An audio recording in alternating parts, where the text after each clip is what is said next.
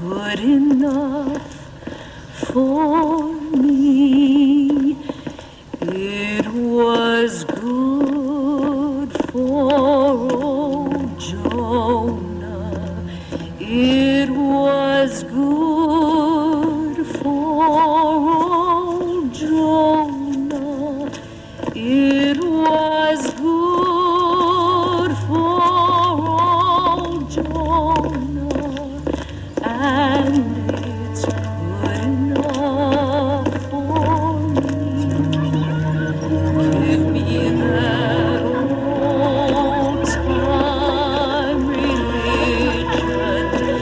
Give me that old-time religion.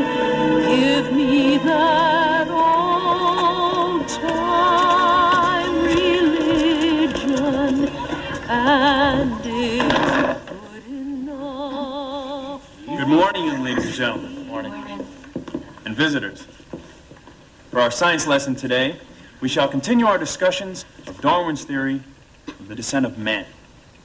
As I told you yesterday, Darwin's theory tells us that we evolved from a lower order of animals, from the first wriggling protozoa in the sea to the ape and finally to man. Bertram T. Cates? Come on, Sam, you know me all my life. Bertram Cates, you are charged with violation of Public Act 31428, Volume 37, of the State Code, which makes it unlawful for any teacher of the public schools to teach any theory that denies the creation of man as taught in the Bible, and to teach instead that man has descended from a lower order of animals. Bertram T. Cates, I hereby place you under arrest. The American martyr was born this morning at precisely 8 a.m. Eastern Standstill Time. His name is Bertram Cates. Where? Heavenly Hillsboro, if you please. And the almanac says the population is 2,164, elevation 702 feet, intellectual quotient 0. We'll become the news capital for the entire uncivilized world. Now, that won't be the sound of crickets, the blockheads of Hillsboro here, but the machine gunnery of telegraph keys beating out the trial of the century. It's Darwin versus Jehovah, and the devil take the hindmost. Now, get me a ticket on the next train out. Everybody just calm down. Listen to this. Monkey shines in Hillsboro. The monkey trial. I'm telling you, the whole world is laughing at us. Hey, look, here's another one. This one's from Chicago. Heavenly Hillsboro. Does it have a hole in its head? Or is its head in a hole? Now, I'm telling you, we've gone too far. Oh, let them laugh. I'm telling you, we are fighting the Lord's battle here. I'd sight rather have some heathen laugh at me than have my sons laugh at my Bible. They mocked the Lord, too, didn't they? And they spat upon him, and he turned to them his other cheek. Look, Reverend, we don't want to smite them back. We just want to make them stop. Come on. You're the prosecuting attorney. Isn't there something we can do? In view of my position, I hardly think it ethical to express my opinion. Well, maybe you ought to go back to law school, then. I mean, what do we care what a bunch of city fellas and foreigners think? You ever had a Frenchman stay in your hotel? And what about you, Joe? When was the last time you sold a pound of grits to some fancy man from New York City? Now, you listen to hold on. Friends. As you know, I deal in figures. Counts, checks, balances. My bank operates on a principle of practical reality, and so do I. Are you aware, my friends, that the great universities will consider applicant students from our state ineligible because of this law? Now, I don't know whose idea it was to hang a shingle on Hillsboro spelling horse and buggy, but as for me, I won't invest in antiquity. I want my banks holding credit in New York, Pennsylvania, Illinois. And I may want my son to go to Yale. Now, I believe in, as much as anyone in this room, in a basic fundamentalist interpretation of the Bible. But we can't close our eyes to Wait a all minute. progress. Brady volunteers to prosecute a monkey trial. Matthew Harrison Brady, God's is Sinus' right hand. Matt Brady, looks like I'll be working with him. They'll come pouring out of the hills. Town will fill up like a rain barrel in a flood. It'll be bigger than the state fair. Oh, they're going to need places to sleep. All those people, they got to eat. This will put Hillsboro on the map of this country. We must give thanks unto the Lord. Let us pray. You better start praying, son. Imagine Matthew Harrison Brady coming here. I voted for him for president. Twice. In 1900 and again in '08. I wasn't old enough to vote for him first time he ran, but my pa did. Seen him once at Chautauqua meeting in Chattanooga. When he spoke, the tent pole shook. Who's your lawyer gonna be, son? I don't know yet. Some organization in New York is supposed to be sending somebody. Well, he better be loud. Now, who can that be? Bert, you don't mind, do you? Just for the looks of it. Can't tell who it might be. Supposed to be in jail. I better be in jail.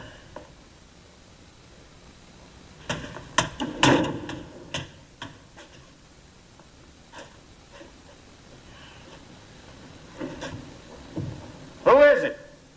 Mr. Meeker? Well, hello, Rachel. Come on in. Got a present for Bert. Mr. Meeker, please don't tell my father I came here. Reverend don't tell me his business. Don't know why I should tell him mine. Is Bert all right? Well, don't know why he shouldn't be. You know, I always figured the safest place in the world is a jail. Long as I've been bailiff here, we never had nothing but drunks, vagrants, a couple chicken thieves. Seems kind of queer to have a school teacher in a jail. Might improve the writing on the walls. You wait here, I'll bring him up. Oh, Bert, tell him you're sorry, that it was all a mistake. Please. Sure. Tell them that if they let my body out of jail, I'd lock up my mind. Could you stand that, Rachel? At least we'd be together. It wouldn't be the same. But it wouldn't. Rach, you remember those long walks on those warm, dark nights along the riverbank? Wondering what the stars were for? Or what was on the other side of the moon? There'd be no more of that. We could still have that. No, Rachel. We couldn't. You got another visitor, Bert. So, this is where the fate of learning will be decided for the next 10,000 years. Can it be that both beauty and biology are on our side? Who are you? Hornbeck's the name. E.K. Hornbeck. Baltimore Herald. Oh, yes, I've heard of you. And my typewriter's been singing a sweet, sad song about the Hillsborough heretic B. Cates, modern-day Dreyfus, Romeo with the biology book. And, you must be Juliet. My name is Rachel Brown. You make me sound like a martyr. You could be, but you haven't won your halo yet. That comes after you've been tossed into the arena with the lion. You mean Brady? Bullseye. I don't want Bert to be a martyr. What are you trying to prove anyway? Good question. All I want to do is teach my students that man wasn't stuck here like a geranium in a flower pot. That life comes from a long miracle. It didn't just happen in 7 days. Couldn't have said it better. But it's against the law. A school teacher is a public servant. He should do what the law and the school board tell him to do. I don't see anything funny in all this, Mr. Hornbeck. Objection sustained. Neither do I. Then why don't you leave us alone? You newspaper people have already stirred up enough trouble for Bert. What do you want, anyway? I came to tell boy Socrates here that the Baltimore Herald is opposed to hemlock. Don't worry, Juliet. I may be rancid butter, but I'm on your side of the bread.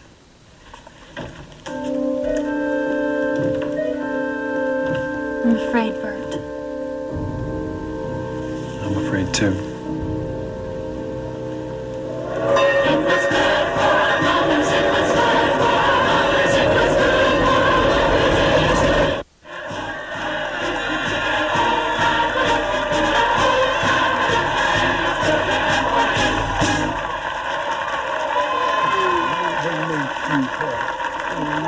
Friends of Hillsborough, Mrs. Brady and I are delighted to be among you. We all voted for you 3 times. I sincerely hope it was in 3 separate elections.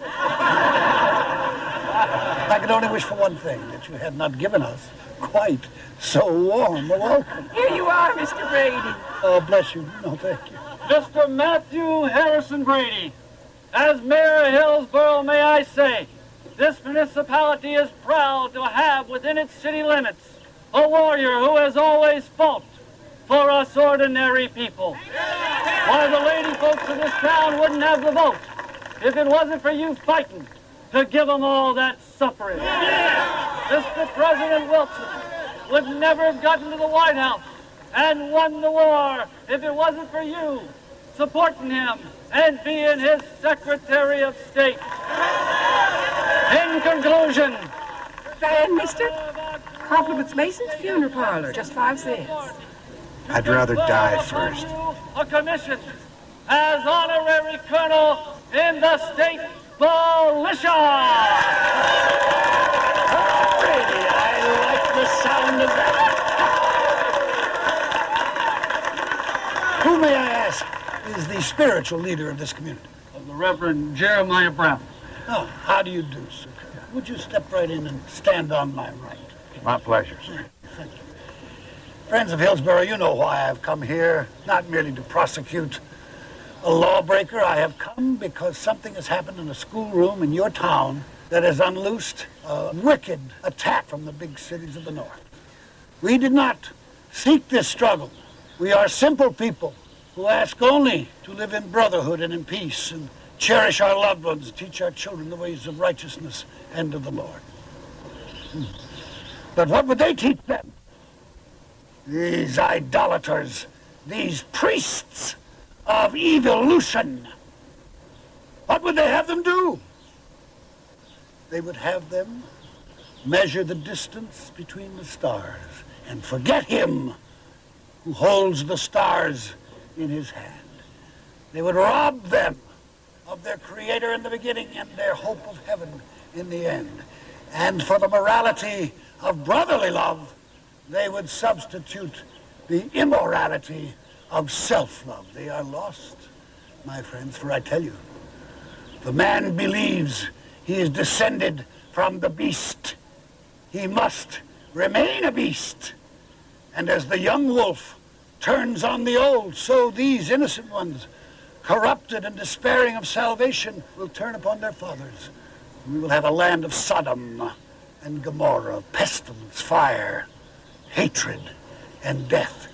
It is for this crime against man and God, that we must make an example of that teacher who would sow the seeds of frustration and despair in the minds of our young ones here. The whole world must see how this criminal... No, it isn't true. Bert Case isn't a criminal. What is your name, young lady? Rachel Brown. She's my daughter, Colonel Brady. Your daughter, Reverend, a lovely young woman she is, too. You're a school teacher, too, I see. Yes. I'm sure that you teach according to the precepts of the Lord. Yes, I try. Has this Mr. Cates ever tried to pollute your mind with any of his heathen dogma? Bert isn't a heathen, Mr. Brady. He was only... Rachel. No, my friends. This young woman's inability to recognize the face of evil testifies to her own innocence. My dear, I understand the feeling of loyalty, of Christian charity, if you will, that moves you to defend a colleague fallen from grace, and I have no personal malice toward this misguided young man, but he is condemned by his own acts, and no one on earth can defend him from the just punishment that awaits him. You taking questions, Colonel Brady? By all means. Do I know you, sir? Working press, E.K. Hornback of the Baltimore Herald.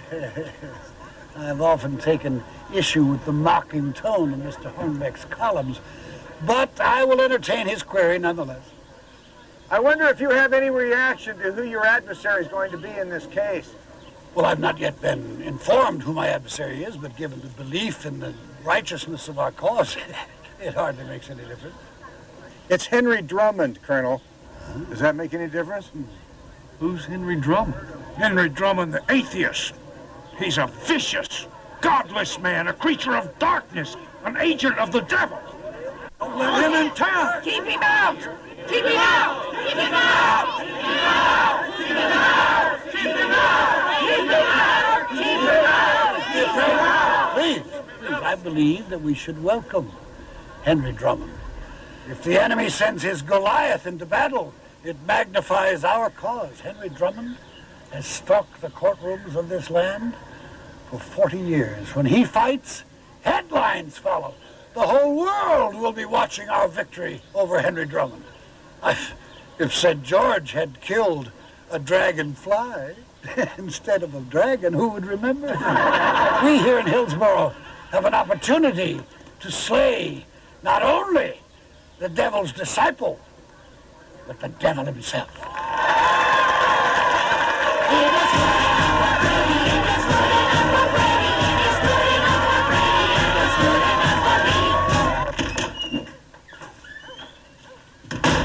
Rachel, I waited supper for you. It's on the table. Peace will come, my daughter. We must thank God the sinner stands naked and exposed. Stop preaching, Pa. You're upset, my darling. I have something to tell you. Let's eat something. We'll No. talk after. Right now. I'm not leaving Bert. I don't understand. You heard what Mr. Brady said. I love him, Pa. I love him. It's the love of Judas.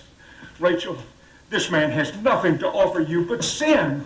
What's he done? What's he done that's so terrible? Why do you hate him so? Because I love God and I hate his enemies. Bert loves God. Then what's he doing with Henry Drummond? Why is he bringing Henry Drummond down here to spew his atheistic filth into the ears of our people? Rachel, you're a school teacher. You know how easy it is to mold minds for good or twist them for evil. Bert didn't twist any minds. Ah! You are infected with the poison of his agnosticism! Rachel, get down on your knees. Beg for forgiveness. Forgiveness for what? Because you betrayed me. You have betrayed your faith. I haven't betrayed anybody. Oh, I'm glad your mother's not alive to hear this. Oh, listen to me. But if she is, watching down from heaven, I ask her to forgive you, to forgive me. Forgive her, Mother. Oh, dear Since God. I was a little girl, Forgive me. I'd wake For up I at night have afraid in the sinned. dark, like the whole Forgive house me. was upside down. Dear God, I have And if I didn't hang on to the failed. mattress, I'd fall out into the Down. sky. Shame. I wanted to run to you, to have you tell me that I was safe. For I have tried to be both Everything mother was and all right, father but it to was our always child. more afraid of you than of And I falling. have failed. It's the I same have way failed. now. I have failed. I have failed. Tell me what to do. Guide my faltering steps. I love my daughter. How can I save her? Tell me what to do. Get up. Get up. And I shall sprinkle clean water upon you. Get And up. you shall be clean. And a new heart Get up. also will I give you. And a new spirit will I put within you. No.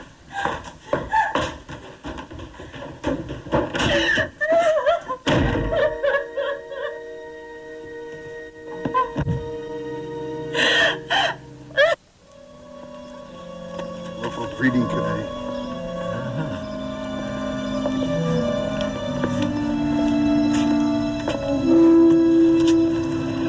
Mr. Drummond, we're members of Mr. Cates' homeroom and biology class.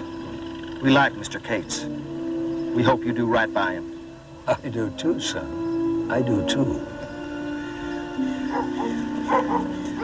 Oh, thank you. And we would carry the fight to the people of each sovereign state, the people of our country. Sarah, you're looking as lovely as always. Oh, it's so... Excuse me, General. I only wish it weren't under these circumstances. Henry Drummond. How are you, Henry? Hello, Matt. Well, I see that you've already made friends with some of the younger set. Well, youth appeals to me these days. We're not getting any younger, Henry. You're not eating again. Oh, Matt. You know what the doctor said about overeating in this heat? Don't worry, Mother. We need strength for the fight ahead. Here's your room key. Oh, it's you again, Mr. Hornbeck. I read your article yesterday. Very biased reporting, I must say. It is a newspaper's duty to comfort the afflicted and afflict the comfortable. See you in court, Counselor. I don't like that fellow. Come on, Henry. Let me introduce you to some of the good people of Hillsborough. This is Mr. Carter, the mayor. Welcome to Hillsborough, Mr. Drummond. Thank you, Mr. Mayor. The prosecuting attorney for this district, Mr. Davenport, will be working together. Mr. Drummond, sir, I want to assure you that while we may not agree with your ideas, we certainly respect your right to voice them. Good boy. Mr. Drummond and I have fought side by side in a good many battles for the rights of the common people of this country. Twice He campaigned for me when I ran for president. Isn't that right, Henry? That's right, Matt. Now, after all these years, we find ourselves on the opposite side of an issue. Well, that's evolution for you. Good afternoon, gentlemen. Thank you. Sarah.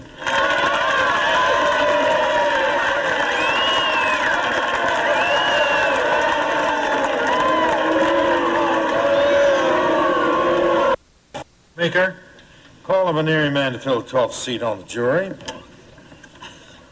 Jesse H. Dunlap. You're next, Jesse. There'll be no more of that picture taking, I warned you. And I will tolerate no disturbance or demonstrations in this courtroom. This is a trial, not a dog and pony show. Stuffing his face with fried chicken and belching platitudes. You reporters, keep your voices down or I'll ban you from the court. I just got the hook. I wonder, before we continue, if the court will entertain a motion on a matter of procedure. Will the learned prosecutor state the motion? It's been called to my attention that the temperature in this room is now 97 degrees Fahrenheit, and it may get hotter. I don't think the dignity of the court will suffer should we dispose of a few superfluous outer garments. Does the defense have any objection to Colonel Brady's motion? No, but I just wonder if the dignity of the court can be upheld with these galluses I got on. We'll take that chance, Mr. Drummond. Those who wish to remove their coats may do so. Is the counsel for the defense showing us the latest fashions from the great metropolitan city of Chicago? I'm glad you asked that. You see, I brought these along special. Just so happens I purchased them at the general store in your hometown, Mr. Brady, Weeping Water, Nebraska. Let us proceed with the selection of the final juror. State your name and occupation.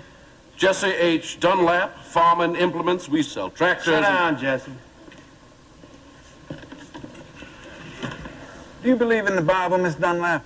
I believe in the holy word of God and Matthew Harrison Brady. Amen. Well, I believe this man is acceptable to the prosecution. Thank you. Mr. Drummond? No questions not acceptable. Does Mr. Drummond refuse this man a place on the jury simply because he believes in the Bible? If you can find an evolutionist in this town, you can refuse him. I object to the counsel for the defense rejecting a worthy citizen without so much as asking him a question. All right, Mr. Brady, I'll ask him a question.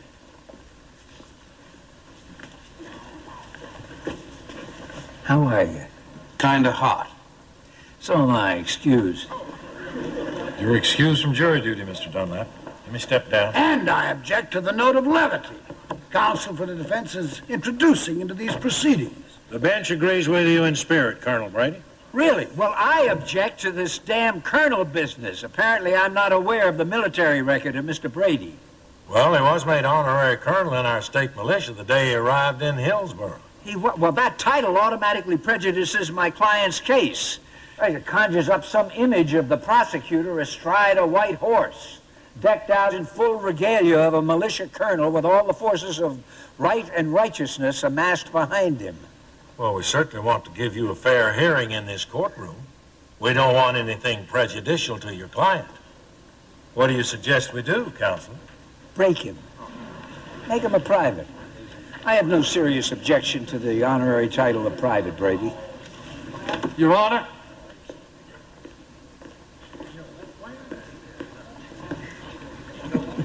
You know our mayor, Mr. Drummond. He has a suggestion to make. By the authority of, well, I'm sure the governor won't have any objection. I hereby appoint you, Mr. Drummond, a temporary honorary colonel in the state militia. Well, what can I say? It's not every day, sir, that one attains the exalted rank of temporary honorary colonel. Well, thank you, sir. Oh, they ought to get him a uniform of tar and feathers. That'd teach him some respect. Colonel Brady, Colonel Drummond, you will examine the next veneering man. George Sillers, come to the stand.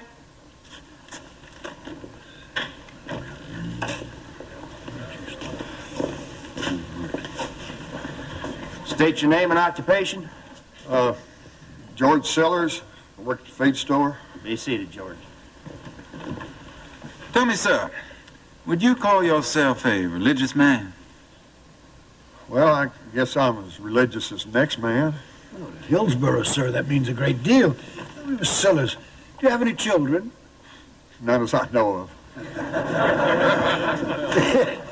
If you had a son or a daughter, what would you think if that sweet child came home from school one day and told you that a godless teacher... Objection. We are supposed to be selecting jurymen. Prosecution's already denouncing my client before the trial has even started. Objection sustained. Mr. Sellers, do you have any opinions in regard to the defendant that might prejudice you on his behalf? Cates? I don't hardly know him. Come in and bought some beef moss once. Paid his bill on time. Mr. Sellers impresses me as an honest, God-fearing man. I accept him. Thank you, Colonel Brady. Colonel Roman? Mr. Sillers, now you've said that you are a religious man. Tell me, you work at it very hard? Well, I'm pretty busy down there at the feed store, so the wife tends to the religion for the both of us. Oh, I see. You take care of this life, she takes care of the next one. That is objected to as immaterial and argumentative. Objection sustained. While your wife is tending to the religion, did you ever bump into a fellow named Charles Darwin? Not till just recent. Well, from what you've heard about this Mr. Darwin, do you think he's someone your wife would have over for Sunday dinner? Your Honor, my worthy opponent from Chicago is cluttering up the issue with hypothetical questions. I have already established that Mr. Sillers is not working very hard at religion. Now, for your sake, I'm trying to find out if he's working hard at evolution. I'm just working at the feed store. Mr. Sillers, do you think that you can render an impartial decision in this trial? Out of order. Prosecution's already accepted this man. All I want is a fair trial. So do I. Unless the state of mind of the members of the jury conforms to the laws and patterns of society. Oh, conform. What do you want to do? Run the entire jury through a meat grinder so they'll all come out the same? Take a box seat, Mr. Sillers. Your Honor. Gentlemen, you're both out of order. The bench rules that the jury has been selected. Due to the excessive heat, the court will adjourn until tomorrow morning at 10 o'clock. Reverend Brown, let me read this. So, one moment. The Reverend Brown has asked me to read this announcement. There will be a prayer meeting tonight in the town square to pray for justice and guidance. All are invited. I object to this commercial announcement. Commercial announcement? Yes, for Reverend Brown's product. Why don't you announce a meeting for evolution? I have no knowledge of such a meeting. Well, that's understandable. Your Honor, it's bad enough that everybody coming into this courtroom has to walk in under a banner that says, "Read your Bible." I want that banner taken down. Or else another one put up that's just as big and with letters just as big that says, "Read your Darwin."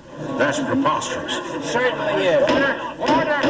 Ladies and gentlemen, friends, order. Now, we want the learned counsel from the North to receive every fairness and consideration in this trial. We must not forget that he is our guest. Guess hell, I'm a lawyer in a courtroom. Well, then behave like a lawyer. You're both out of order. Stop using this courtroom as a sounding board for your obscene ideas, dirtying the minds of our young people here. You're both out of order. Court stands My adjourned. conduct as a lawyer is not in question in this courtroom, least of all by you. Well, your language is.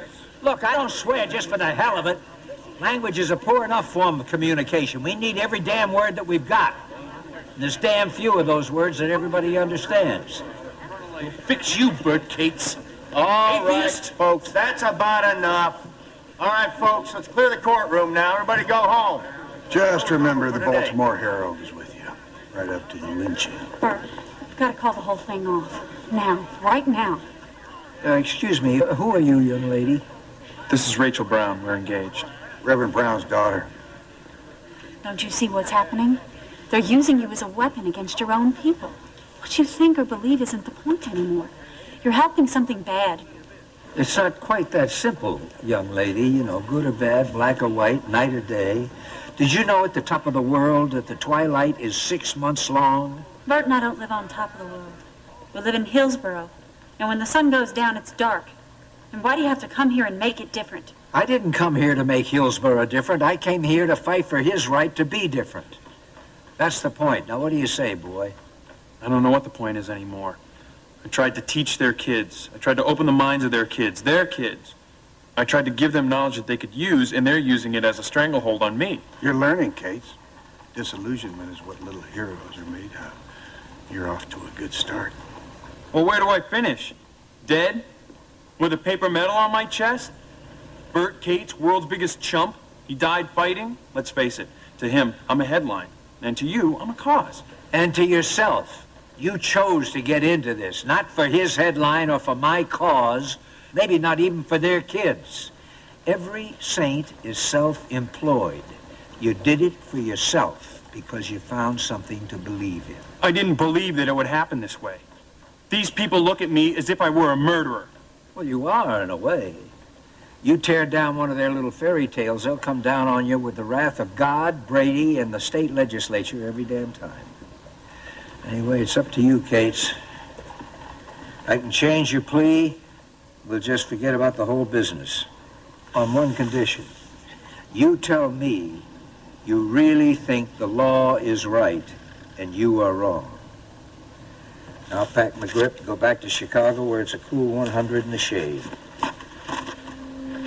Bert, I've gone to my father's church every Sunday for as long as I can remember. This is where I live. This is where my children will be born. But what kind of life could we have if I give up now? Your father's kind? Hallelujah, in ignorance, here we come? I can't live that way. Sorry, Bert. I gotta take you back now.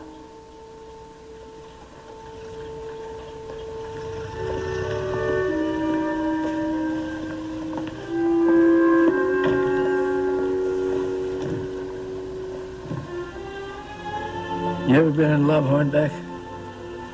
Only with the sound of my own words, thank God. Thank you, O Lord, dear Father, from whom all blessings flow, for thy bounty. Make us worthy of thy grace. Amen. Go ahead, Henry. I said grace for you, too. Do you seriously believe Got any idea how long the trial will last? A month, maybe longer. It depends whether they let us call witnesses. Single state in this union where the evolutionists have a majority. Oh, excuse me, gentlemen. The attacks on me stemmed from a Sarah, minority. why don't you sit with me? He's going to be a while. Oh, lovely. Thank you, General Drummond. Could I order you something? No, thank you. Now, whatever happened to the hat with the blue feather? Blue feather. You used to wear it to all the conventions, and it was much too becoming. Oh, Henry. Whatever happened to that skinny black tie you used to wear? Not very attractive, like an old shoelace. Yeah, it went back in the shoe. Now, how are you? How are you, Sarah? A little grayer. And you? A little grimmer. I don't believe it. I watched you in court today. You seem to be enjoying yourself as much as ever. Well, that's Matt. He brings out the worst in me. We've missed you, Henry. You don't make many good friends in this lifetime. I never dreamed our ideas could separate us. I have been to their cities, the altars upon which they sacrifice the futures of their children to the gods of science. And what are their rewards? He still has a loud voice. Confusion, self-destruction, new ways to kill each other in wars. I tell you, the way of scientism is the way of darkness. He still has something to say. You know, looking back, I don't think that Matt would have made a great president, but I would have voted for him for king if I knew I was going to get you as queen. And what would you be? Your Majesty's loyal opposition. That'll be all for this evening, gentlemen. I have some more drink. Henry, you must understand there's nothing personal in all of this. Of course, Sarah. It's almost time, dear. Henry, I do hope that you'll attend Reverend Brown's prayer meeting. It may bring you some enlightenment. Yes, Henry, do come along. The air will do you good. Hearken to the word. The word. tells us the world was created in 6 days, in 5 days. He created the earth and the stars and the continents and the seas and all the creatures therein, the beasts and the fishes. Hallelujah!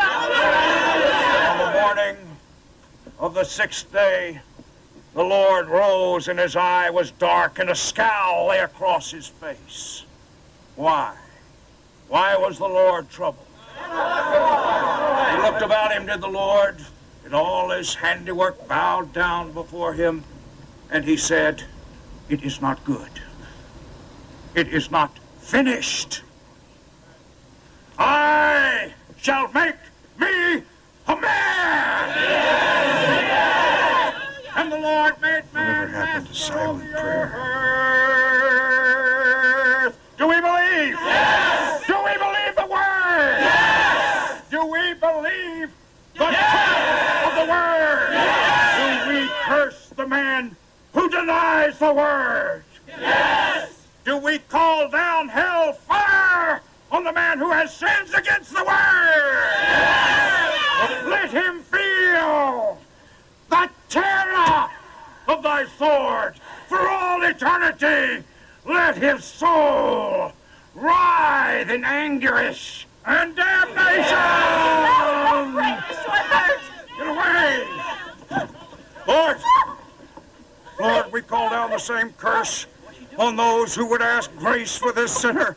Though they be blood of my blood, flesh of my flesh. Reverend Brown. Brown, I know that it is the great zeal of your faith that makes you utter this prayer, but sometimes it is possible to be overzealous, so we destroy that which we hope to save and leave nothing but emptiness. Remember the wisdom of Solomon in the book of Proverbs. He that troubleth his own house shall inherit wind. The Bible also tells us that God forgives his children, and we as God's children should forgive each other. My dear friends, return to your homes. Go home. May the blessings of the Lord be with you all.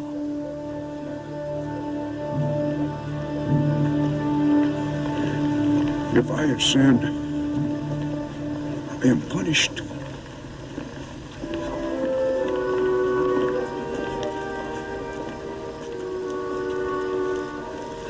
We'll take you home, my dear. I can't go home.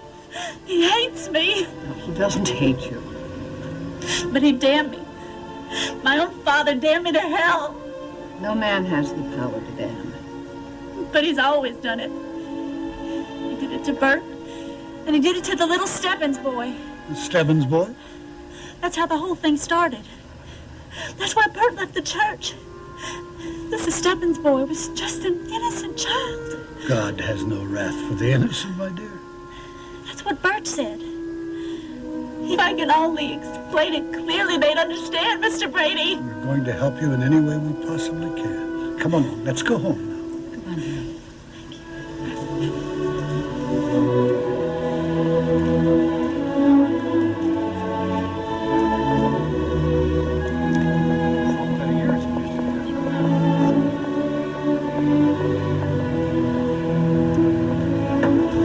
Hello, Henry.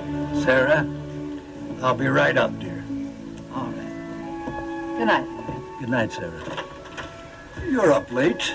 Yeah, too hot to sleep. No use kidding ourselves, Henry. We are not the men we used to be. Well, from the size of that meal I saw you eat tonight, I think you haven't changed in 40 years. That's funny.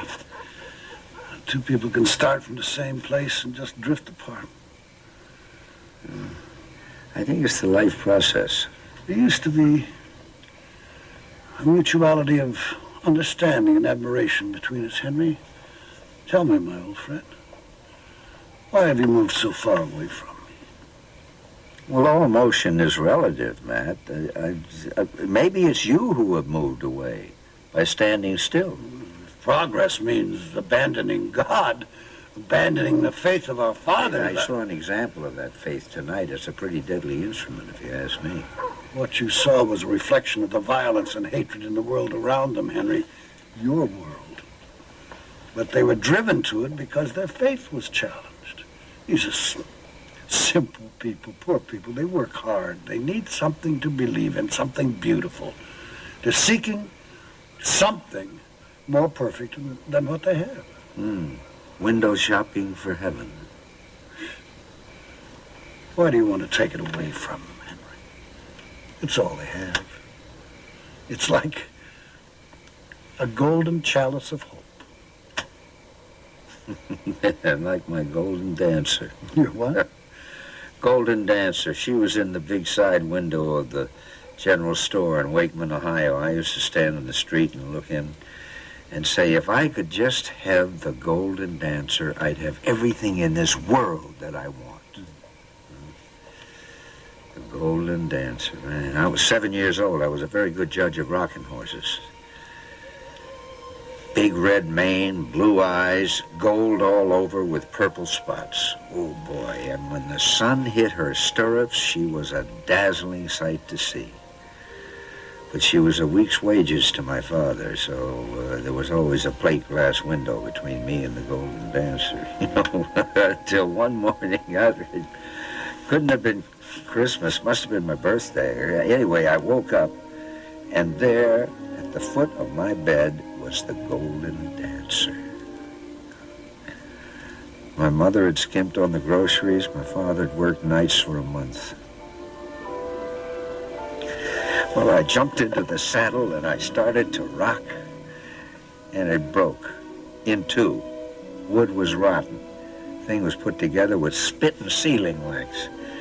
All shine and no substance. So, Matt, whenever I find anything nice and shiny and bright and seemingly perfect, painted all gold with purple spots, I look behind the paint.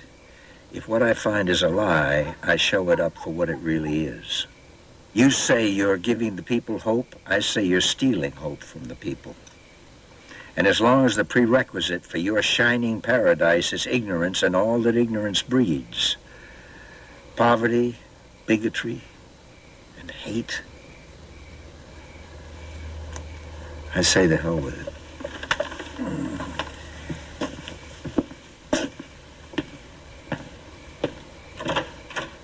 Now, Howard, tell them what else Mr. Cates said to you in the classroom. Well, he said at first the earth was too hot for any life. And then it cooled down a mite, and cells and things begun to live. Cells?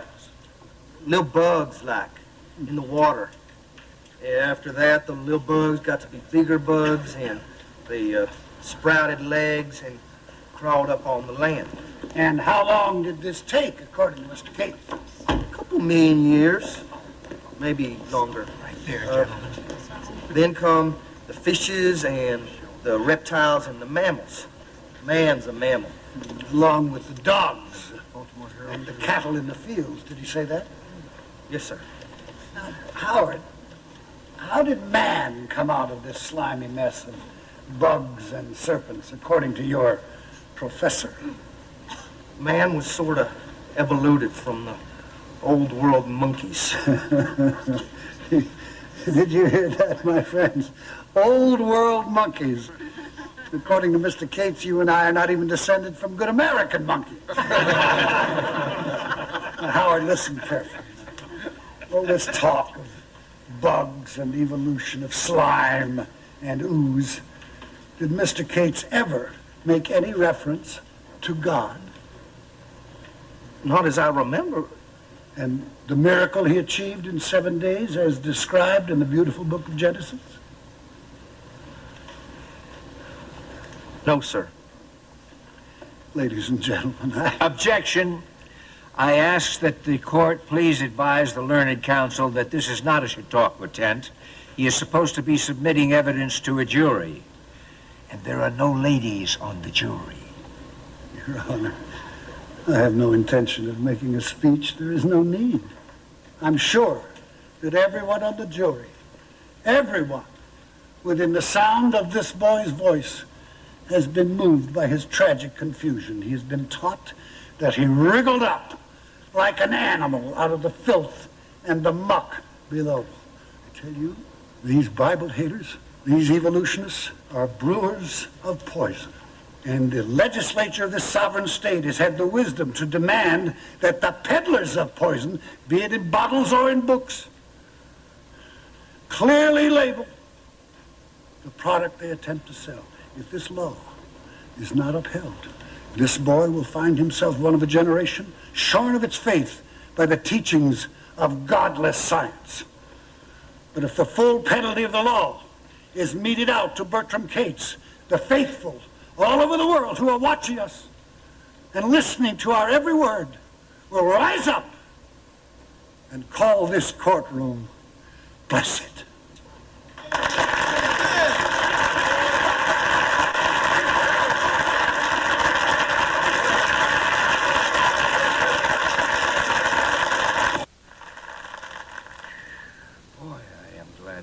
Brady didn't make a speech. Now, Howard, I heard you say the world used to be pretty hot. That's what Mr. Cates said. You think it could have been any hotter than it is now? Must have been. Mr. Cates read it to us from a book. Is this the book, Charles Darwin's Origin of Species? Yes, sir. Now, Howard, you think there was anything wrong with that? I don't know. Objection, Your Honor. The defense is asking that a high school boy hand down an opinion on a question of morality. I am trying to establish, sir, that Howard or Colonel Brady, Charles Darwin, anyone in this courtroom, or you, sir, has the right to think. Mr. Drummond, the right to think is not on trial here. With all respect to the bench, sir, I say that the right to think is very much on trial. It is fearfully in danger in the proceedings of this court. A man is on trial. A thinking man. And he is threatened with fine and imprisonment for choosing to speak what he thinks. Mr. Drummond, will you please rephrase your question? All right, Howard, let's put it this way. With all this fuss and feathers about evolution, you think it hurt you? Sir? Harm you in any way? I mean, you seem reasonably fit, you know. Did what Mr. Cates told you affect your ball game at all? Or did it injure your pitching arm? No, sir. I'm a lefty. Oh, you're southpaw. Oh, well. And you still honor your father and mother? Sure. Haven't murdered anybody since breakfast? Objection. That is an absurd piece of jactitation. Would you rephrase your objection, Mr. Davenport? Jactitation, a false claim in this instance as to the murder of known or unknown persons. Objection sustained. Ask him if his faith in the Holy Scriptures has been shattered. When I need your valuable help, Colonel Brady, you can rest assured I shall humbly ask for it. Any time, Colonel Drummond, any time. He's the only man I've ever known who can strut sitting down. You believe everything that Mr. Cates told you? I'm not sure. I gotta think it over. Well, good for you. Your father's a farmer, isn't he? Yes, sir. Ah, you got a tractor? Brand new one. You figure a tractor's sinful because it's not mentioned in the Bible? Oh, you know, Moses never made a phone call. Does that make the telephone an instrument of the devil? I never thought of it that way. Neither did anybody else, according to Brady. Your Honor, the defense makes the same old error of all godless men. They confuse material things with the great spiritual realities of the revealed word. Why do you bewilder this boy? Does right have no meaning to you, sir? At the risk of prejudicing the case of my client, I must tell you that right has absolutely no meaning to me whatsoever. Truth has meaning, as a direction, gentlemen. But one of the peculiar imbecilities of our time is the grid of morality we have placed on human behavior, so that every act of man must be measured against an arbitrary latitude of right and the longitude of wrong, in exact minutes, seconds, and degrees. You understand what I'm talking about, Howard? No, sir. Well, maybe someday you will. Your excuse, son. This boy may not understand, but I do. I've seen what you can do to a jury, twisting and tangling them. No one's forgotten the Endicott publishing case, where you made the jury believe that the obscenity was in their own minds. It was immoral what you did to that jury. Tricking them. Judgment of confusion. You think you can get away with that here? I'm not trying to get away with anything, Counselor. All I want to do is prevent the clock stoppers from dumping a lot of medieval garbage into the United States Constitution.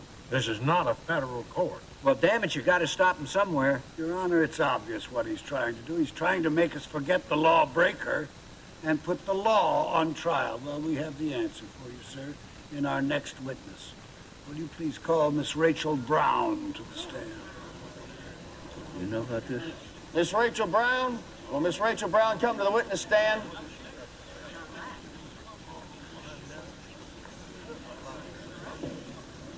My dear, just repeat some of the things you told me last night. Rachel, what did you tell him? Take it easy.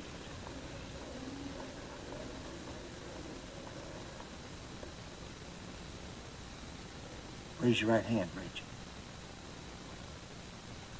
Do you swear to tell the truth, the whole truth, and nothing but the truth, so help you God? Yes. You see. Miss Brown, you're an old friend of the defendant, Bertram King. Yes. We're engaged to be married. Do you attend the same church? Yes. We did. Do you now What? attend the same church? No. Did Mr. Cates leave the church? No, not really. Not the spirit of it. But the body of it, correct? Mr. Cates left the church that you and he once attended together. Yes. Why? Because of what happened to the Stebbins boy. Stebbins boy. Would you tell us about that, please? It was 2 summers ago. The little Stebbins boy was just 13 years old. He was one of Bert's students. He used to come over to look through Bert's microscope. Bert said he had a quick mind and he might even be a scientist when he grew up. Yes. One day he went swimming in the river with the other boys. He got a cramp and drowned. Go on. At the funeral, Pa preached that Tommy didn't die in a state of grace because his father wouldn't allow him to be baptized. Why don't you tell them what your father really said? That Tommy's soul was damned, writhing in hellfire. Religion is supposed to comfort, isn't it? It's not supposed to frighten them to death. We will have order, please. Don't you see? He felt it wasn't fair that a child could not go to heaven. It wasn't God he abandoned. It was only the church. Well, it is true, then, that because of what happened to the Stebbins boy, Bertram Cates left the church. You've said nothing wrong. We're merely beginning to get some insight into the experiences that sometimes can lead a young man astray. I object. Whether or not my client went astray is a matter of interpretation. Strike it from the record. Objection sustained. The jury is directed to disregard the remarks of counsel. Miss Brown, will you tell the jury some more of Mr. Cates's opinions on the subject of religion? Objection. Objection. Hearsay testimony is not admissible. The court has no objection to this line of questioning. Proceed, Colonel Brady. Just repeat in your own words some of the conversations you've had with the defendant. Rachel, you can't. Order. The things that I said to you are questions. Questions that you asked your own heart. If you say those things out loud, he'll make them sound like answers. Order. Crucify me. You won't hurt him, Rachel. This is for his good. Speak up. Mr. Brady, please, I confided in you. Rachel, we are here to serve the truth.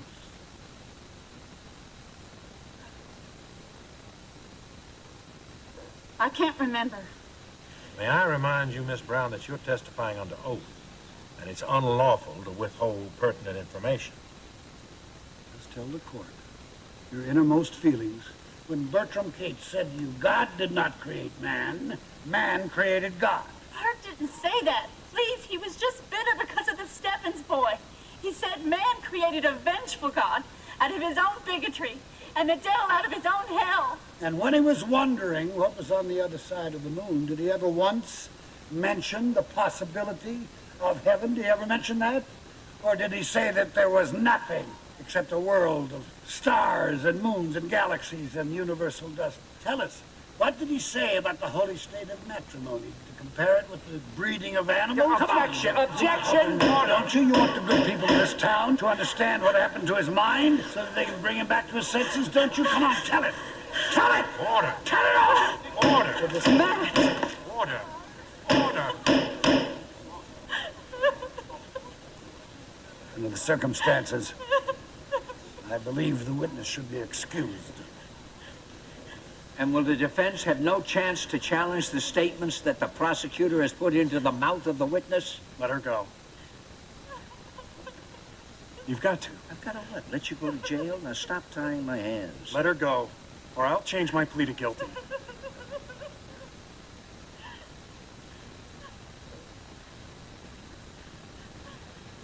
No questions. For the time being, the witness is excused. Does the prosecution wish to call any further witnesses? Not at the present time, Your Honor. The prosecution rests. We shall proceed with the case for the defense. Colonel Drummond? Yes. The defense wishes to call Dr. Amos D. Keller, head of the Department of Zoology at the University of Chicago. Objection. On what grounds? I fail to see what relevance the testimony of a zoology professor could have in this trial. It has every relevance. My client's on trial for teaching evolution. Any testimony related to the alleged infringement of the law must be admitted. Irrelevant, immaterial, inadmissible. Why? If Bertram Cates were accused of murder, would it be irrelevant to call for expert witnesses to examine the weapon? Your Honor, the defense wishes to place Dr. Keller on the stand so that he may explain to the gentlemen of the jury just exactly what the evolutionary theory is. They don't need to have it explained. The people of this state have made it very clear that they do not want this zoological hogwash slobbered all over the schoolrooms, and I refuse to allow these agnostic scientists to use this courtroom as a platform from which they can shout their heresies into the headlines. Colonel Drummond, the court rules that zoology is irrelevant.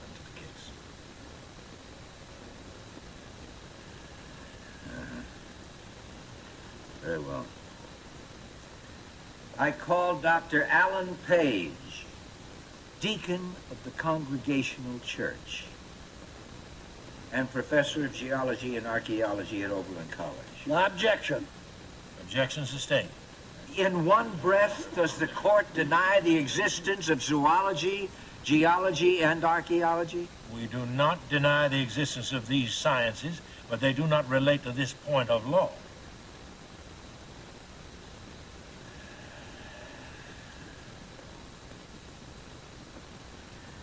I call Walter Aronson, philosopher, anthropologist, author, and one of the most brilliant minds in the world today. Any objections, Mr. Brady? Objection. All right. Your Honor, the defense has brought to Hillsborough at great inconvenience and great expense 5 noted scientists, and their testimony is essential. It will show that what Bert Cates spoke one quiet spring morning in Hillsborough High School is no crime.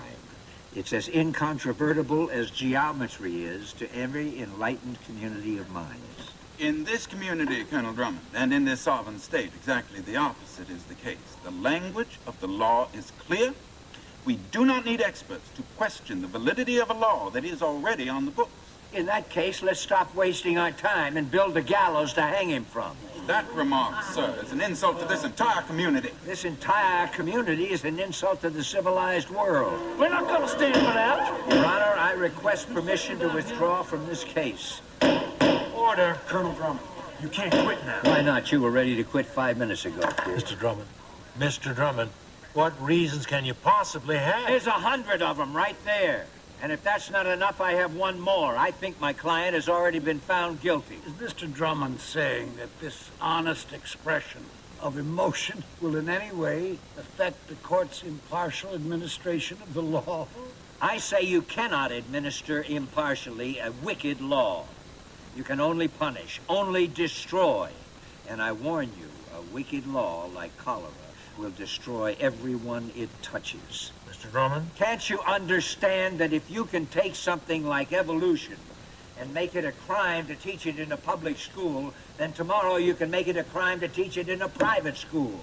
And next year you can make it a crime to read about it. And then maybe you can start banning books and newspapers.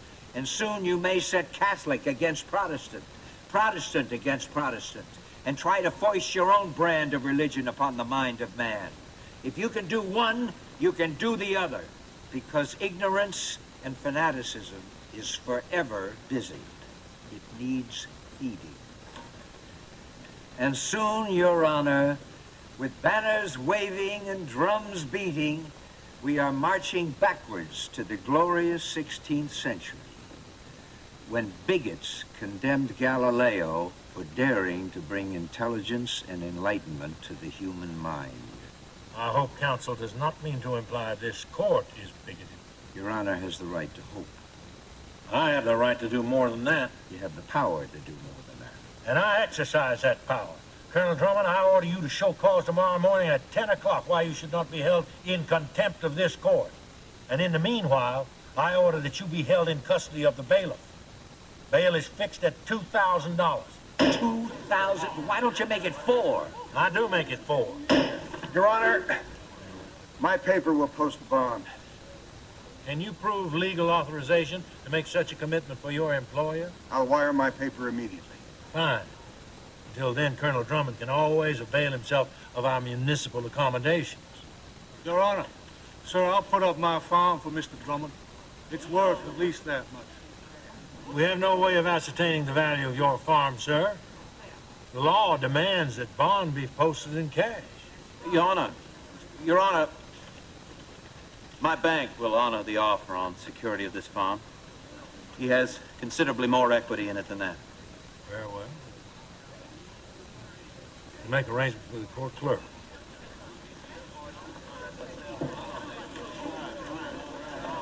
Excuse me. Who are you? My name is John Stebbins. Court is adjourned, and we'll reconvene tomorrow morning at 10 a.m. There'll be a hot time in the old town tonight.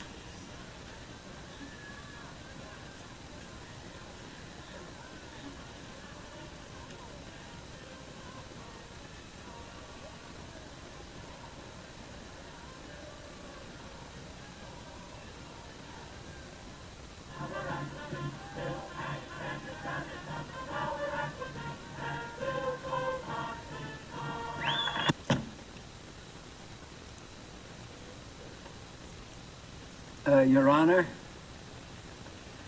I feel I owe you an apology, sir. Whatever remarks that were made that led to the contempt citation, I regret. I know Your Honor was trying to be fair. I apologize for those remarks that were made in the heat of the moment. My friends, and Colonel Drummond, the man that I believe came into the world to save mankind from sin, taught that to forgive is godly. I believe in his principles. I accept Colonel Drummond's apology, and I withdraw the contempt citation. Oh, thank you, Your Honor. Your Honor, I should also like to add, in the spirit of forgiveness, I have no animosity toward the learned counsel from Chicago. He has been known to ride hobby horses before. Perhaps he will return to his home having learned a lesson, and we here commend him to learn in his heart the words of he who said, "If you thirst, come unto me, and I will give you life." Perhaps there is much to learn from the learned counsel for the prosecution. Your Honor, there is one other remark I made yesterday that I would like to withdraw. If the court pleases, I would like to withdraw my withdrawal and continue as counsel for Bertram Cates. I see no reason why Colonel Drummond should not be permitted to continue as counsel for the defense. Proceed, Colonel Drummond. Since the court has ruled out testimony on science or Darwinian theory, would the court be willing to admit expert testimony regarding a book known as the Holy Bible? Colonel Brady, do you have any objections? If counsel can advance the case of the defendant by use of the Holy Scriptures, the prosecution takes no exception. Good. I would like to call to the stand one of the world's foremost experts on the Bible and its teachings, Matthew Harrison Brady. Your Honor, this is preposterous. Brother, let us pray. It's highly unorthodox. I've never known an instance where the defense called the prosecuting attorney as a witness. Your Honor, this entire trial is unorthodox, but if the interests of truth and justice will be served, I will take the stand. The court will support you if you wish to decline to testify as witness against your own case. Your Honor, I shall not testify against anything, but I will speak out, as I have all of my life, on behalf of the living truth of the Holy Scriptures. Mr. Meeker, you better swear in the witness, please. It won't be necessary to swear him in. I can make affirmation. I have no objection to swearing to God. I trust you will tell the truth. Am I correct, sir, in calling on you as an authority on the Bible? I do not think it is boastful to say that I have studied the Bible as much as any layman and have tried to live according to its precepts. Bully for you. And I suppose you can quote me chapter and verse right straight through the King James Version, can't you? There are many portions of the Holy Bible I have committed to memory. I don't suppose you've memorized many passages from the Origin of Species? I have not the least interest in the pagan hypotheses of that book. Oh, you never read it? And I never will. Then where in perdition do you get the gall to whoop up this holy war against something you know nothing about? How can you be so cocksure that the body of scientific knowledge systematized in Charles Darwin's writings is in any way irreconcilable with the spirit of the book of Genesis? Would you state that question again, please? All right, let's put it this way. On page, I think, 19, yes, Charles Darwin... I object to this, Your Honor. Colonel Brady has been called as an authority on the Bible. Now, the gentleman from Chicago is using this opportunity to read into the record scientific testimony which you, Your Honor, have previously ruled is irrelevant. If he is going to examine Colonel Brady on the Bible, let him stick to the Bible, the Holy Bible, and only the Bible.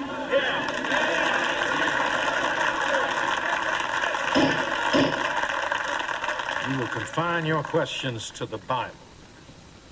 All right, forget it.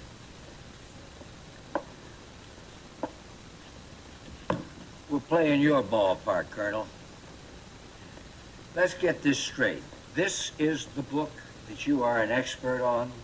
That is correct. Mm-hmm. Now tell me, do you feel that every word written in this book should be taken literally? Everything in the Bible should be accepted exactly as it is given.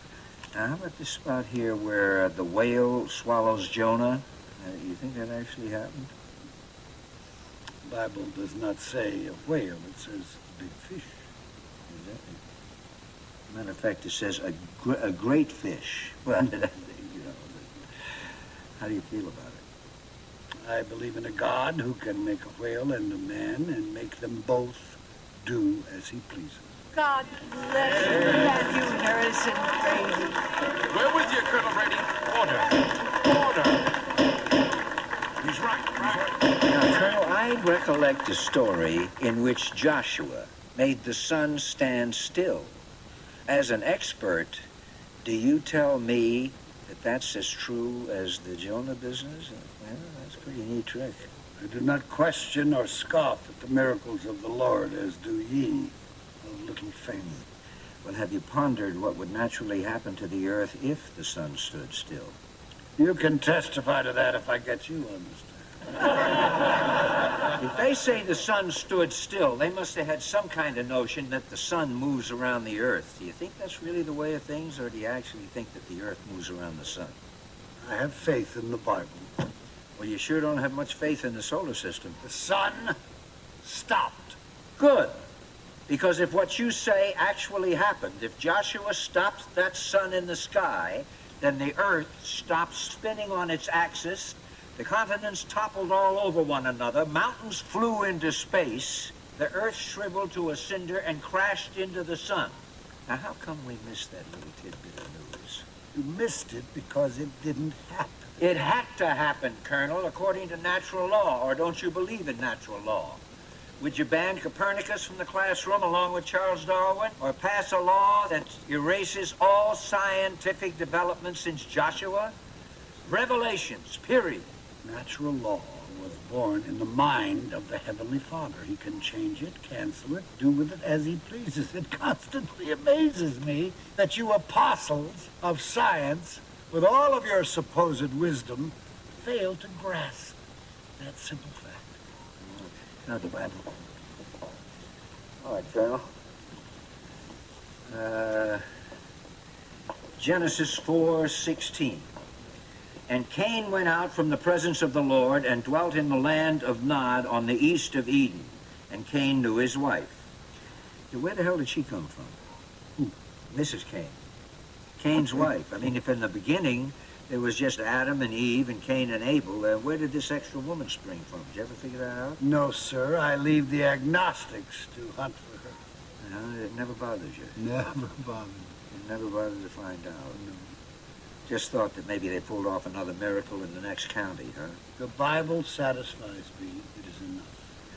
You know, it frightens me to think of the state of learning in this world if everybody had your driving curiosity.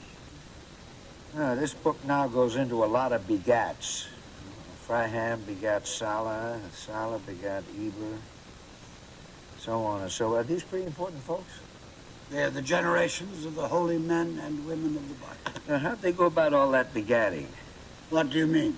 Well, I mean, did they begat then about the same as people get themselves begat today? I believe the process is about the same. I don't think that your scientists have improved on it. In other words, these folk were conceived and brought forth through the normal biological function known as sex. What do you think of sex, Colonel? In what spirit is this question asked? Well, I'm certainly not going to ask you what you think of sex as a husband or a father or a presidential candidate. You're here as an expert on the Bible. What's the biblical evaluation of sex? It is considered original sin. Those holy people were all begat through original sin? All that sinning make them any less holy? Your Honor, what does this have to do with the state versus Bertram Cates? Colonel Drummond, the court must be satisfied that this line of questioning has some bearing on the case. You ruled out all my witnesses.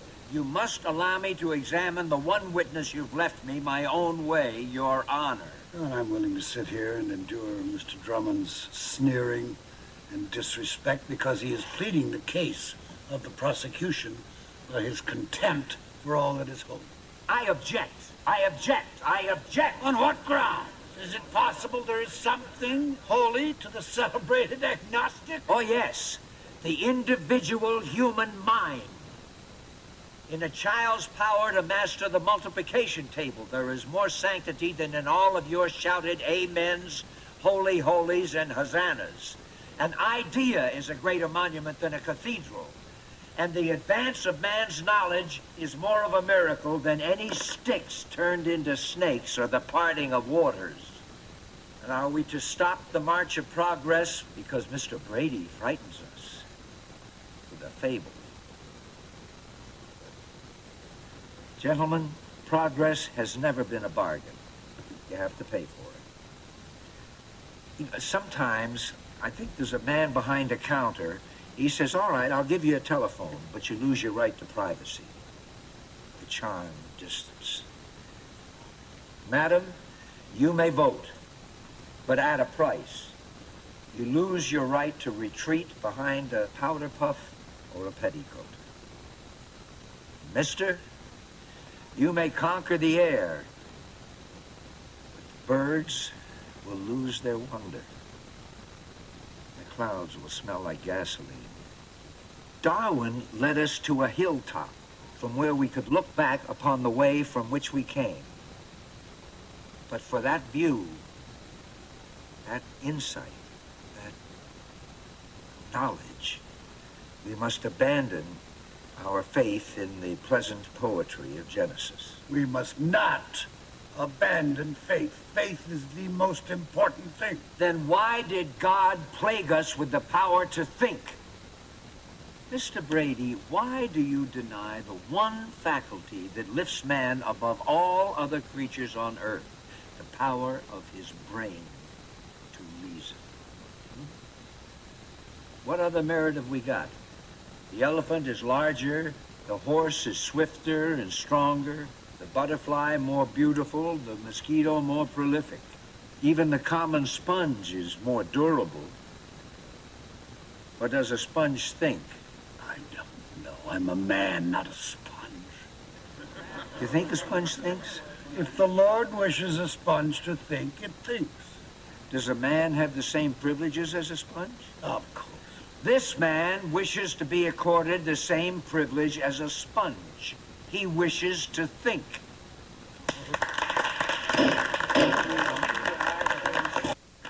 But your client is wrong. He is deluded. He has lost his way. It is sad that we are not all gifted with your positive knowledge of right and wrong, Mr. Brady.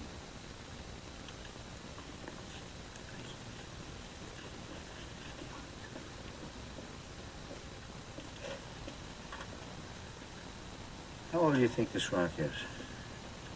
I am more interested in the Rock of Ages than the Age of Rocks. Yeah. Well, Dr. Page of Oberlin College tells me that this rock is over 10 million years old. Well, Mr. Drummond, you finally managed to sneak in some of that scientific testimony after all. Now, look at this, Mr. Brady. These are the fossil remains of a prehistoric marine creature. Lived here millions of years ago when these very mountain ranges were still submerged in water. I know the Bible gives a very fine account of the flood, but your professor is a little mixed up in his dates. That rock is no more than 6,000 years old. Well, how do you know? I know because a fine biblical scholar, Bishop Usher, has determined for us the exact date and hour of the creation. It occurred in 4004 BC. Yeah, well, that's Bishop Usher's opinion. It's not an opinion, it's a literal fact. Thank you. Which the good bishop arrived at by the careful computation of the ages of the prophets as set down in the Old Testament. As a matter of fact, he determined that the Lord began the creation on October 23rd, 4004 BC at 9 a.m. Eastern Standard Time? The Rocky Mountain Time. It wasn't daylight savings time, was it? Because the Lord didn't make the sun until the fourth day. That is correct. Now, that first day, was that a 24-hour day? The Bible says it was a day. Yeah, but there was no sun. I mean, how could you tell? The Bible says it was a day. Yeah, but a literal day, a normal day, a 24-hour day? I don't know. Well, what do you think? I do not think about things I do not think about. Well, do you ever think about the things you do think about? Isn't it possible that that first day could have been 25 hours long? There was no way to measure it, no way to tell. Could it have been 25 hours? It is possible. Oh. So you interpret that the first day recorded in the book of Genesis could be of undetermined length. I merely wish to state that the day referred to is not necessarily a 24-hour day. could have been 25, it could have been 30 hours. It could have been a month, or a year, or 100 years, or 10 million years. I protest. This is not only irrelevant and immaterial, but it is illegal. I demand to know the purpose of Mr. Drummond's examination. What is he trying to do here? I'll tell you what he's trying to do. He's trying to destroy everybody's belief in the Bible and in God. The Bible is a book. It's a good book, but it's not the only book. It is the revealed word of the Almighty God as spake to the men who wrote the Bible. How do you know that God didn't spake to Charles Darwin? Because God tells me to oppose the evil teachings of that man. God speaks to you? Yes. He tells you what's right and wrong? Yes. And you act accordingly? Yes. Then you, Matthew Harrison Brady, through oratory, legislation, or whatever, pass along the word of God to the rest of the world. Well, meet the prophet from Nebraska. Please. Is this really the way of things? That God tells you what is good, and to be against Brady is to be against God? No, every man is a free agent. Then what is Bertram Cates doing in a Hillsborough jail? Order!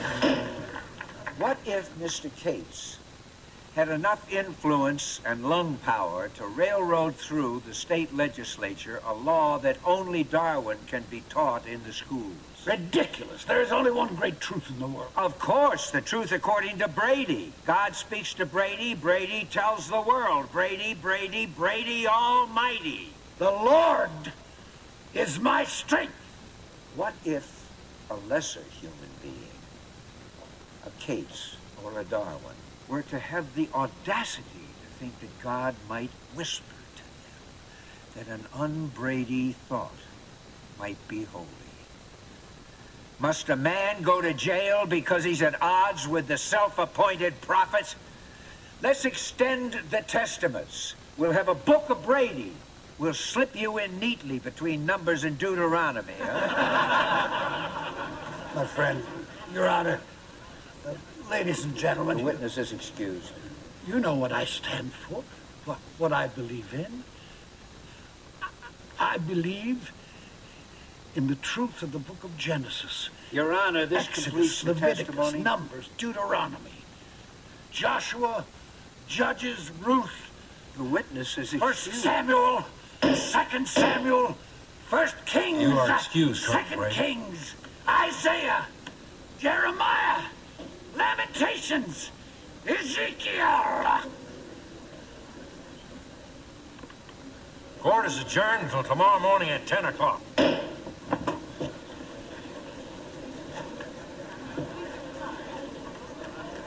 Well done, Henry. Well done. Matt, let's go. Home. Back to the hotel.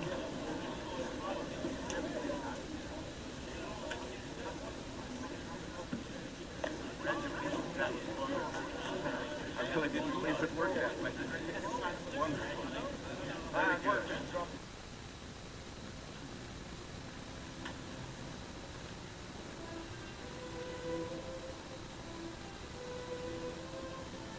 You were always a good man.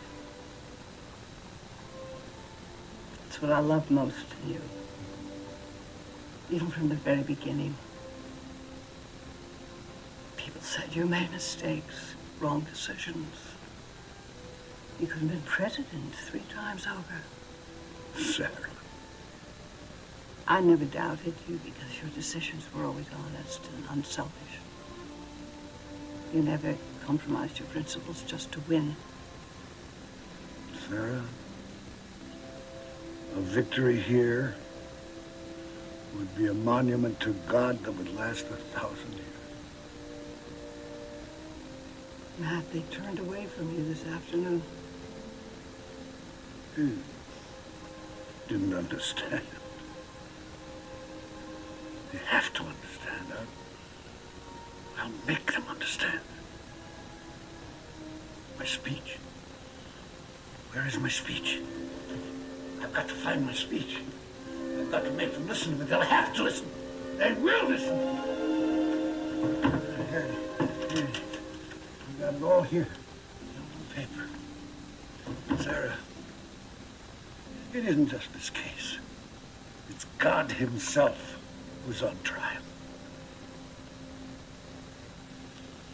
I'll listen to you,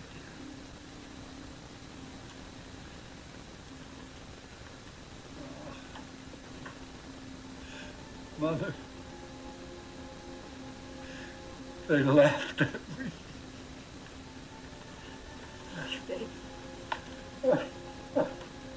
I can't stand it when they laugh at me. It's all right, baby. Come in. Oh, Mr. Mayor. I've been on the phone with the Lieutenant Governor all morning, Merle. Newspapers haven't been very kind to us. Boys at the Capitol seem to think it wouldn't do any harm to just let the whole business kind of simmer down. Now, just a minute, Mayor. I have an obligation to the law. Of course you have, Merle. You got to follow the law regardless of the fact that we're both up for re-election in November. No, sir. That can't be a factor.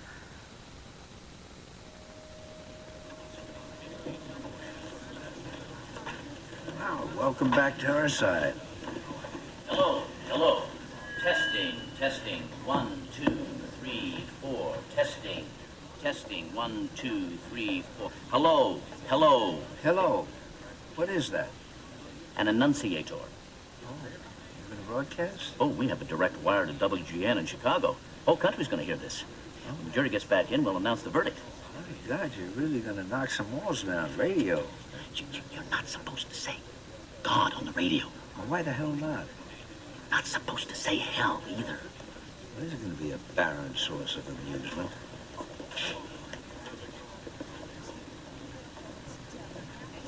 Looks like they've reached a verdict, son. Jury's coming back in. What do you think? Can you tell from their faces? None. Everybody rise. Hear ye, hear ye. Court will reconvene in the case of the state versus Bertram Cates. Be seated. Ladies and gentlemen, this is Harry Easterbrook speaking to the vast audience across America from the courthouse in Hillsborough, where the jury is just returning to the courtroom to render its verdict in the famous Hillsborough monkey trial case. The judge has just taken the bench, and in the next few minutes we shall learn whether Bertram Cates will be found innocent or guilty. Gentlemen of the jury, have you reached a decision? Yes, sir, Your Honor, we have.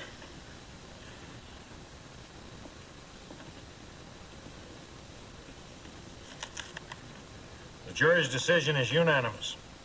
Bertram Cates is found guilty as charged. Quiet, please. Order. This court is still in session. The prisoner will rise to hear the sentence of the court.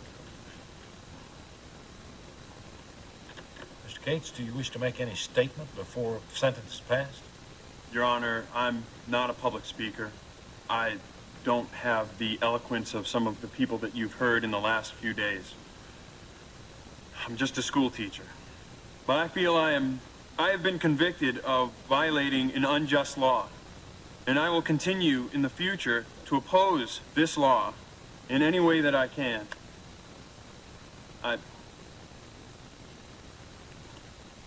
Bertram Cates, you have been found guilty of violating Public Act Volume 37, Statute Number 31427, as charged. This violation is punishable by fine and/or imprisonment. But since there's been no previous violation of this statute, there's no precedent to guide the bench in passing sentence. The court deems it proper to sentence Bertram Cates to pay a fine of $100.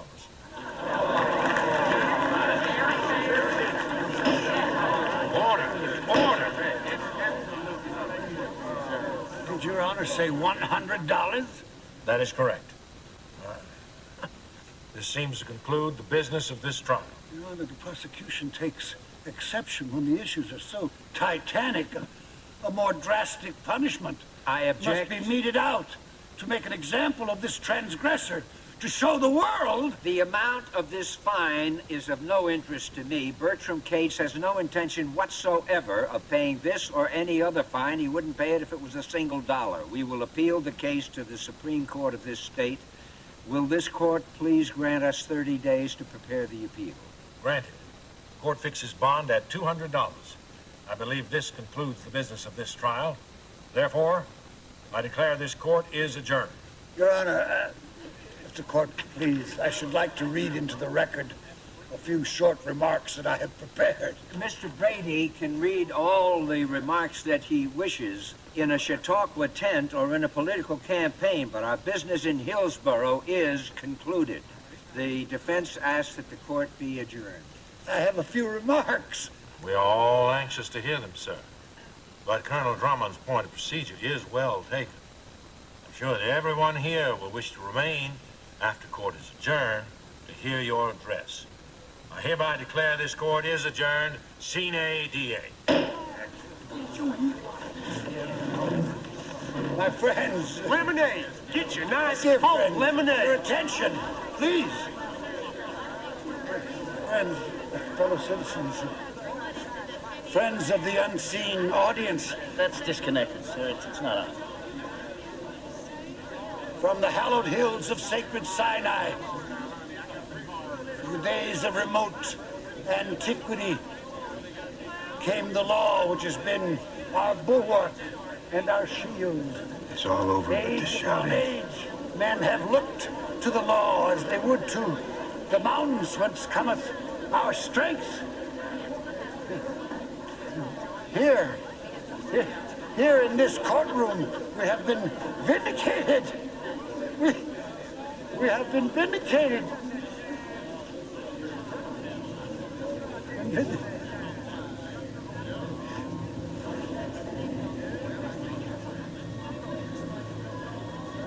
From the hallowed hills of sacred... Matt.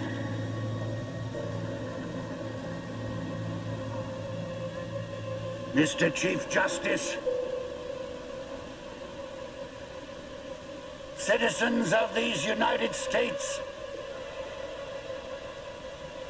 in my terms in the White House, I pledge to carry out my programs for the betterment of the common people of this country.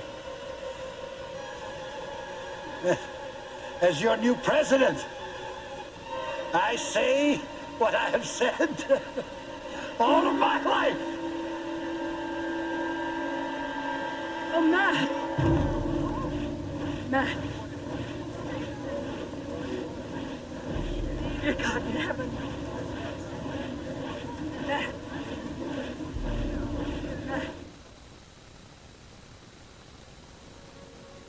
Mr. Drummond. Huh? I don't understand. Did we win or lose? You won.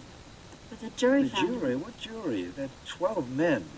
Millions of people will say that you won. They'll read their paper tonight, see that you smashed a bad law. You made a joke of it. Yeah, but the laugh's on me. No job.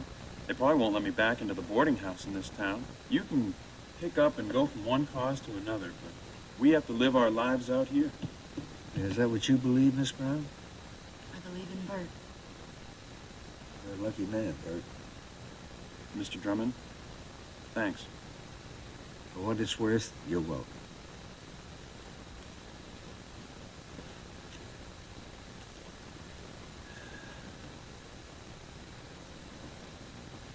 He loves she loves he.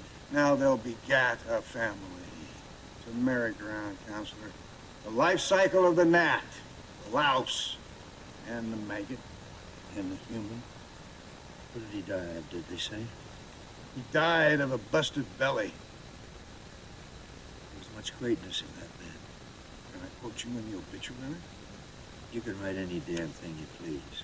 How do you write an obituary for a man who's been dead 30 years? What did he say to Reverend Brown? It fits. He delivered his own obituary. Where'd you put it? Huh? Here it is. His book. Proverbs, wasn't it? He that troubleth his own house shall inherit the wind, and the fool shall be servant to the wise in heart. Well, Colonel Drummond, we're growing an odd crop of agnostics this year. You know, I'm really getting damn sick and tired of you, Hornbeck. Why? Because you never pushed a noun against a verb except to blow something up. That's a typical lawyer's trick. Accusing the accuser. What am I accused of? Contempt of conscience. Sentimentality in the first degree. Because I won't erase an entire lifetime? No, because you know what I thought of him and I know what you thought, so let's leave the lamentations to the illiterate. What is this? Be kind to bigots weep? Why should we weep for him? Because he's dead? He cried enough for himself. The national tear duct from Weeping Water, Nebraska. He flooded the nation like a one-man Mississippi. You know what he was. A Bible-beating bunco artist. A giant once lived in that body, but he got lost. Because Matt Brady was looking for his God too high up, too far away. Why, you hypocrite. You fraud. The atheist who believes in God. You're just as religious as he was. Don't you understand the meaning of what happened here today? Oh, what happened here today has no meaning. You have no meaning. Your whole life has no meaning. You're like a ghost pointing an empty sleeve and smirking at everything that people feel and need and struggle for. I pity you. Oh, you pity me. Isn't there something that touches you, warms you? Every man has a dream. What do you dream about? What do you need? You don't need anything, do you? Love? An idea, maybe, just to hold on to? You poor slob, you have nothing, you believe in nothing. You're alone, and when you go to the grave, there will be nobody to pull the grass up over you. Nobody to mourn you. Nobody to give one damn. You will be what you've always been. Alone.